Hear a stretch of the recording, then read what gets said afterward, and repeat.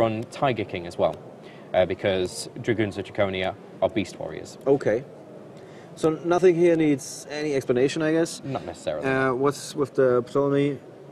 Same like yeah, you've got 2 level 6 to be able to just start returning stuff. It's allowing you to get back any sort of searches that you need. Welcome back to the coverage of YCS Bochum 2015. I'm your host for the weekend, Oliver German, and I'm now joined again by Robert Hooley. It's good to be back. Yes. How did you enjoy your break? Oh, it was great. I picked up some really nice cards from our card vendors that we usually have at the at these shows. I've heard that our staff guys that are helping us with the stream, that are entering the card data, are actually running short on money, because after every match they have seen on the stream, they were picking up the cards that they think are now going to go up. And for example, Gustav Max, they were like, oh my god, I got to get it before it goes up in price. Rockets. Yeah, so this is some of the benefits that you're reaping the reward, really, of standing on your feet all day, entering cards into an app for you guys and us, of course. And yeah, at least they're prepared. Yep, that definitely. volcanics are going to be a thing from now on, just as mecha phantom beasts. While Nino Zimmermann, who we had in our round 5 feature match with his phantom beasts, he did advance to the top 32. Got kicked out in the top 32 or top 16, I'm not 100% sure. The other creative deck that we've seen, the Volcanic Heroes of Lars Junginger, however, still in competition. Going up against Luca Cettoni in this round. It's not the match we're featuring. We got, of course, 4 matches, and 3 of those we have seen one of the players in the feature match before. So we wanted to pick the match. Yeah, somebody that we've never seen in the feature match. Yeah, some fresh faces for you guys. And it also happens to be quite an interesting match with Benedikt Jung from Germany playing Qliphort against Jeppe Peeperkorn from the Netherlands, who is playing Shaddoll. So let's take you to the table. Let's not waste any time, because the rest of the field has already started and we don't want to fall behind too much. And let's see how this game is going. We already got the cards in on the right hand side of the screen, and it looks like Jeppe is going first. Yes. Yep, and here's a Star Seraph Scepter, and there's the Sovereignty in hand, so there is going to be an immediate. He's actually, it looks like Benedikt's actually just asking there whether... Should I drop Effect Veiler is what he's asking there.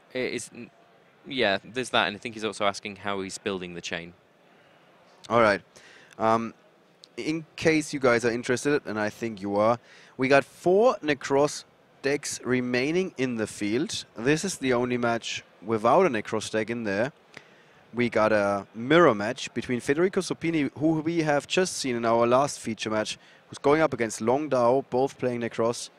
The reigning, defending European champion Eugen Heid plays Necros, and he's going up against Peter Meyer, who we've seen before, playing Qliphort, just like Benedikt. And the last not feature match, but top 8 match, which I already told you guys, Luca Cettoni, also Necros player, going up against Lars Junginger's Volcanic Heroes. Okay, so we the Star Seraph play got interrupted halfway through, but a Sovereignty came down, so a card was still drawn. Book of Moon was set, and then it passed turn. Upstart Goblin. Thinning out the deck a little bit more. Now, there's 3 Helixes and a Vanity's Emptiness in hand. It would have been nice if any of those had a different pendulum scale on it. Unfortunately not. Oh, hang on, he has just drawn into a carrier. We just had it update on our screen here. Yep. So that's Benedikt is asking again, how does everything work out? So here's the carrier. Okay, so carrier down, Helix down, Pendulum Summon one of them, tribute it, destroy the back row. Is your basic play. Yep, seems like Jeppe, but the chain's going to happen. Aware of that. Yes, what is the back row card? It is a Book of Moon. Another very old card that's still making a showing at the top tables. Such a versatile card. Get you out of the chinlock, for example, and also flipping. But if you flip it face down, it's got its original attack and attack. Well, if it's flipped up again, right? Because it's not too sure whether a flip summon counts as a normal summon in this situation. No. That's not what I mean. But the effect that it halves the stats, or that the attack is going down, is being reset when it is flipped face down, I think. But I think it doesn't matter, to be honest, because It only has 1,000 defense. yeah, he's going to run over it with the Star Seraph. Swingy, swingy. Thinking about attacking with the Thunder King here. Okay, and he's just set a core. And he didn't attack directly, is that correct? I believe he did. Because I didn't see him declaring an attack with Thunder King. But of course we don't have audio from the table. We only see what's happening. All right. And gestures. And Pendulum Summon's just happened. Another tribute summon? Yep, no, he's tributed. No, yeah, and Thunder King leaves the field to make sure, to negate that Pendulum Summon. All right, let's bring up the hand of Jeppe. He actually set the core, I believe. It's not just not updated on our app. Okay. And he's also running the Cerberus. Yes. Cerberus, yes. Incredibly good card. He's such a cuddly little beast. Really? You think that was cuddly? Absolutely. Oh, you must really love the fright for monsters, surely. Oh, yeah. And Benedikt is out of cards in his hand. That's definitely a page he took out of his previous book of how to play his decks, because he's a big fan of the Dark World archetype. Okay, he's declaring the Pendulum, I believe. And he's got those... in case you're wondering, because it's always very confusing, there are 0 monsters in the monster card zone, and still you see 2 monsters on the right-hand side. Those are the Pendulum cards, just to make sure. Then you guys get that right. Okay, so Mystical Space Typhoon is hitting a core. Yep, taking that down. And out comes the carrier. And does he have anything in his hand that will help at this moment? He has a Recreate, which it's still his monster's still on plus 300, and all of his opponent's monsters are on minus 300. So he is going to be able to just run something over. In this case, it was Sovereignty. Yep, that he does. Okay, so Recreate has been set, and that's going to start negating effects. And when do you flip Recreate? I don't think he fears a Denko Sekka. And it's interesting because Benedikt was almost out of resources, but those Pendulum Summons getting him back into the game. This is really the core thing to keep in mind when you're playing Qli. You are the favorite going into the late game. Yes, but to be honest with you, that's the same with any Pendulum deck. The whole idea of Pendulums is you have monsters that just won't go away. Yeah, and Benno setting a Fiendish Chain. Play is back to Jeppe, however. Still not 100% sure how to pronounce yet the name. He's got a Shaddoll, Falco, Effect Veiler, and Mathematician in hand. He has the ability to Synchro Summon if he has any in his deck. Let's have a quick check. He has Leo, Star Eater, Arcanite Magician. Yeah, that's his selection of synchros there.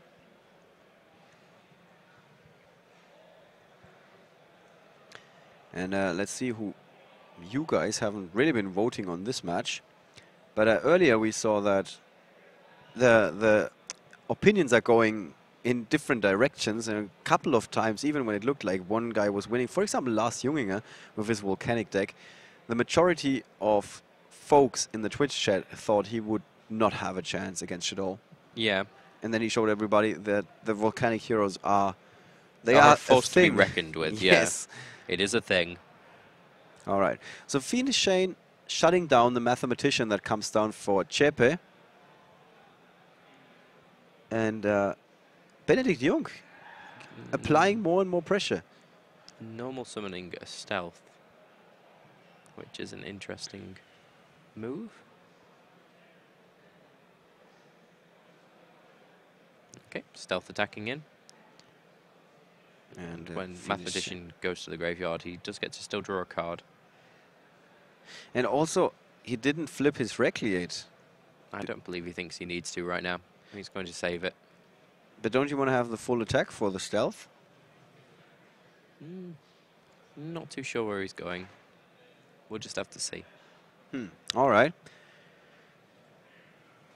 There goes... was it a Falco? No, that's the Cerberus. So here we go. He's going to start being able to destroy cards when he takes damage.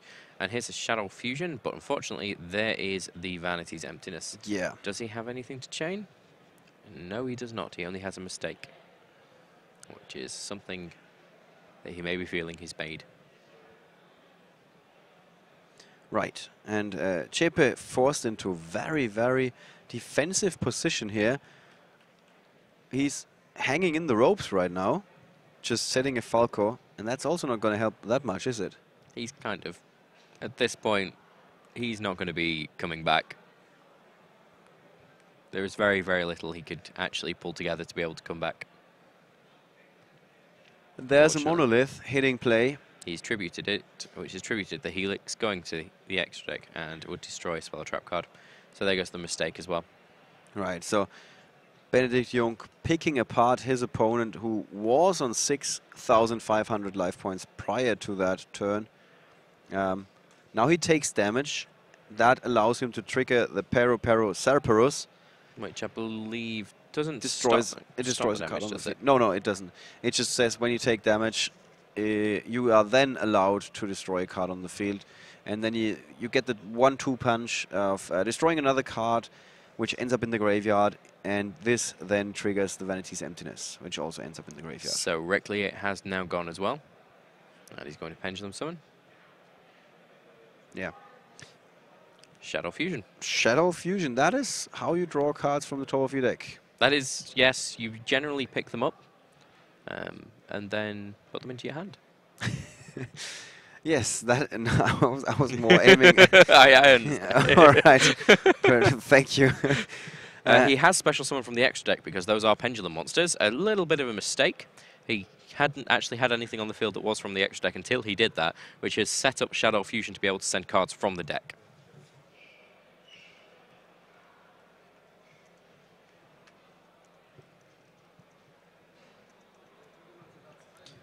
All right.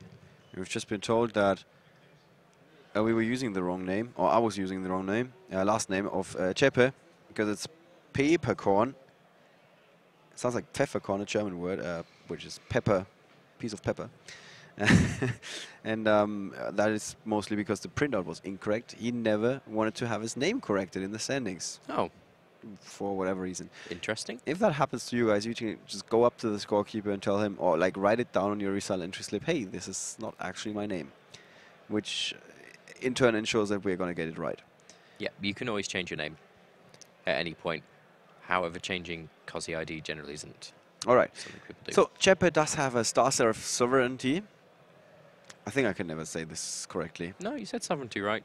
All right. No, you got it. And he found a Raigeki. Ooh, that is nasty. My God, Yugi himself couldn't have done that better. Finding the Shaddoll Fusion on top of his deck, followed by a Raigeki. Sending a dragon to the graveyard as well, just to pop one of the pendulum cards, so there's no more pendulum summons. Wow, this is Destiny drawing at its best, and suddenly Benedikt Jung is left without a field. And Benedikt just got an Upstart Goblin, and I believe he just drew into an Upstart Goblin that he also played. All right, so he's causing Jeppe's life points to go up twice, and then he's forced to pass play, not being... Oh, he found the Raigeki of his own. Wow. The outcome's that the Falco and... just returns itself. A fusion is going to... A Shaddoll Fusion should go to hand at this point. Yeah, now we see the reason why Raigeki was limited rather than banned 2 lists ago. It doesn't really do that much against Shaddoll. No, not at all. And there's a sovereignty in hand, so there's an immediate... Yeah, you can see where this is going. Yeah. And what a swingy game. It looked like Benedikt had this, and suddenly Jeppe finds the perfect out. Ooh, and set goes a beast. And down should come the Shaddoll Fusion now. Oh, no, but he's going to poke with the bird. Interestingly. Maybe. And there's an Shaddoll Fusion, which is then going to bring out... He's doing, I believe that's actually game. Yeah. No, he's done it to poke with the bird. Exactly. So he can do more damage this way, because the Shaddoll Fusion is, of course, a quick play spell card, which means he can activate it in the middle of the battle phase after the first attack connected, and then the second attack with the monster that he just summoned to the field, which would have been a construct. Yep. Monsters, they're cards that special summon things like Shaddoll Fusion, Mask Change, Ritual Beast Bond, things like that wins games. Yeah, if you know how to play them. Yes, definitely. And, well, we can tell Jeppe does know how to play them. All right, so 1-0 for the Netherlands. Very good news if you're rooting for the Netherlands. Now, here's the siding. Shaddoll is actually playing Secret Village of the Spellcasters. I don't know if people know, but I think it's pretty much every single Shaddoll card is a spellcaster. So that's going to stop Qliphort from playing any spell cards, which includes the Pendulum. Right, so this might be the hottest side deck tech that we've seen all weekend long, even though we've seen quite a few good cards. Is there anything else that can wreak havoc on the Qli archetype that Benedikt is piloting? Vanity's Fiend is quite big, but Qli don't actually need to be able to special summon, so that's not a big issue. Crush Card Virus is going to... Everything is going to be over... Is over that amount. Well, except Scout. Scout is on 1,000, but Crush Card Virus will still be very, very nasty. Mind Control, if he's running Shekanaga, which I believe he is as well. All right, let's talk about Benedikt's deck then. He's got Emergency Teleports in the side deck, Recover, Majesty's Fiend, Vanity's Fiend, Stormforth of the Monarch Stormforth. What is 2 times Storm? Storm, I believe, is you pay to destroy cards on the field equal to the amount of face-up spell trap cards you've got. We got a couple of cards with the name, with Storm in the name, and destroy as many spell trap cards you control as possible, then destroy as many your opponent controls as possible, up to the number of cards destroyed by this effect. Yeah, so it's a nice little thing, but it's not really going to be doing anything against Shaddoll. And you see the 2 players smiling. That is because they are picking up the background noise, because with the slight delay that we have on the stream, our audience in the venue has just seen how the first match was decided. And that was sick top decks. It was. From Jeppe. With that Shaddoll fusion and the Raigeki made all the difference. Yeah, everybody's is actually noticing the fact of what I mentioned there, that he definitely should not have Pendulum summoned from the extra deck to make that Shaddoll fusion live. If that hadn't happened, then it would have been a very, very different story. All right. And what do you think about Benedikt's move of summoning from the extra deck in the first place? Because he didn't have to in that match.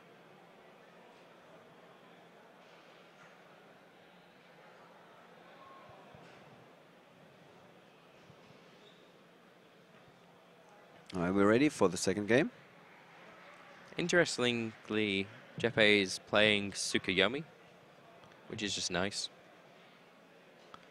And Benedikt is kicking things off in the second game. And we don't have the cards yet. There we go. As a carrier. Ooh. So down comes the Thunder King Ryo with a Shaddoll fusion for a Winder. Wow, this is gonna hurt. So some negation there as well. Falco is coming back out, and there is the village of the spellcasters, secret village of the spellcasters. So now, fortunately, there is going to be no pendulum cards. There's a Book of Moon, and both of the Monarch Stormforth that is sat in Benedikt's hand is now completely useless. He cannot actually play any of the cards that he has, and all of those monsters have higher attacks than the one monster that he has. He is losing on turn 2 currently. Wasn't he able to chain that Book of Moon to the activation of the secret village? Probably, but he didn't. Yeah, but it would have been Isn't possible. Thunder King Ryo also? No, Thunder King Ryo is probably Thunder. It's a Thunder. It's kind of in the name, isn't it? That would be a silly thing to say. Winder just can't be destroyed. It's not like unaffected by effects. Yeah. So he should have flipped down Winder with the Book of Moon, I think. I just don't think that he thought about that. Maybe a little bit of a misplay. This is actually incredibly good against Necros as well, then. Why you think about it. Yeah. Because it doesn't even run any traps at all. Yeah. All right, so I think he's just checking as well and just going, yeah, Falco is a spellcaster also. Yeah, but the face-down spellcasters don't really matter. I know, I think he was just asking whether it was or not. All right, so Benedikt found a monster, the Qliphort Helix. But at the moment, it's not really doing anything at all. That gets attacked over. And the Star Seraph Sovereignty was just drawn into there, not really doing anything. But there is a massive attack that is going to go on here for 4,000, nearly a ridiculous amount. 4,100. And Just trying to remember their attacks. yeah, Benedikt, after just 2 turns of Jeppe, standing with his back against the wall, almost defeated in this quarter final. And wow, that's such an explosive start. What is Benedikt hoping for here? Mirror Force would be good. Mirror Force would be good. Does but he run he's Mirror Force? Not running Mirror Force. Nope. Nope. In fact, is he running anything that helps? Yeah, exactly. That's my question here. No, is the answer. No, he can't actually get over it. So he He's lost. flips it. He Yeah, can't get out. he's He can't do extending anything. the hand. Wow. That is it. Jeppe Peeperkorn applies the turn 1 kill. Yeah. You thought the That was chinlock ridiculous. you thought the chinlock was good. Nope. Secret Village of the Spellcasters so much better, at least against Qliphort. But we can definitely see why Jeppe has actually come all the way through to where he is now. Yes, Well, to yes. the top 4 now. And this is the first time we have seen that secret tech in the side deck. Yeah, that's And, ridiculous. That is Quite really quite ridiculous. honestly, yeah, like you said, I'm very impressed as well. I think if you, I think that Michael Wichetto is just gonna run over to our vendors again. Yes, to go and buy some He's Secret gonna Village be and like Spellcasters. Secret Village. You got- How you many got- do you you got? got any? Up by them all. Yeah. All right, so we might have lost Michael Wichetto for our top 4 feature match, and but I guess that's a price we're willing to pay if we're seeing secret and hot tech like this, the Secret Village of the Spellcasters. It has been used before Yeah. in the past, but Right. now it's absolutely fantastic. And this is one of the things that we see quite a couple of times. Even when a card is good, if it's suddenly not so good anymore, just for like 2 months, everybody seems to forget about the card forever. Yeah. It's not like people are revisiting, oh, what was good like 2 formats ago, 3 formats ago, and then come up with appliances for these cards in the current format. Yeah. I don't see that often enough. Very often I'm asking guys, how is this possible? Is there not some window of opportunity when like one of the old decks that got hated out of the metagame is now good again? Yeah. We have seen that with Lightsworn yesterday. Marvin Weber was 3-0 at some point. I think he didn't make day 2, so the rest of his day wasn't going that successfully. But sometimes you have to try out a different or old strategy, and it's suddenly shining again. Definitely, definitely. I mean, it's interesting that with so much anti-meta, the best anti-meta deck at the time that can run all of the anti-meta cards without worrying about it was Yosenju. It's interesting to see that we didn't see anything really do quite well to Yosenju. No, and we didn't have them in our top 32 breakdown.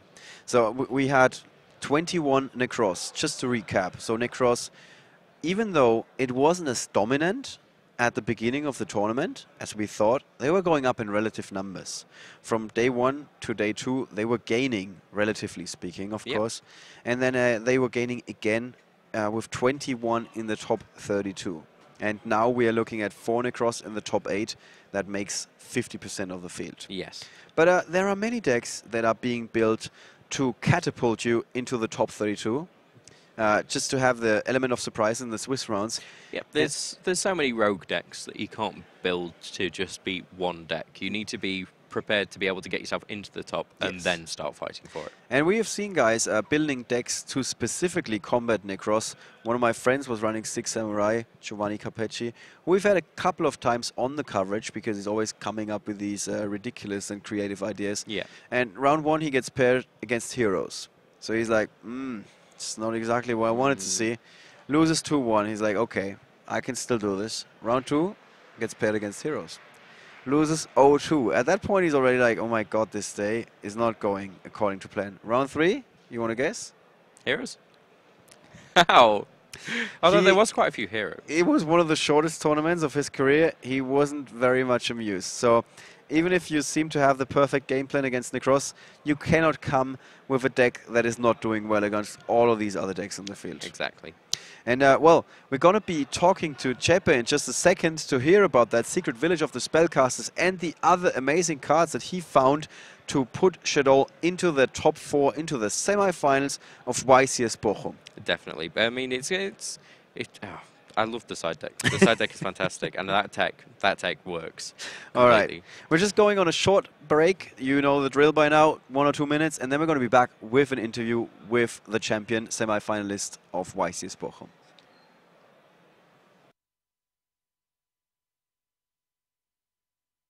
It's time to duel.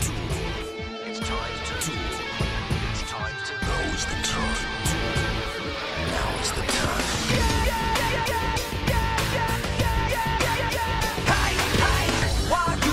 Partner in the ozone.